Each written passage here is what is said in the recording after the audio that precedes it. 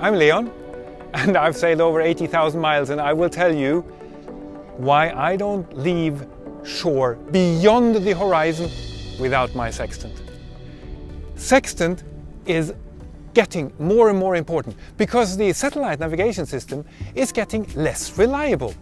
Look at the Ukraine war or the Israeli conflict, where the satellite navigation frequencies are spoofed or jammed. Spoofed meaning that you think that you're somewhere else, and jammed that you don't get any position at all.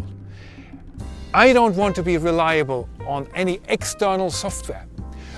It's only one company who had a little software glitch the other day here in July, and thousands of planes were stranded and grounded, especially in the United States. My life, my safety cannot be dependent on any software or anything up in the sky. So I want to be reliable and rely on my own tools that I have on board. And I don't need much.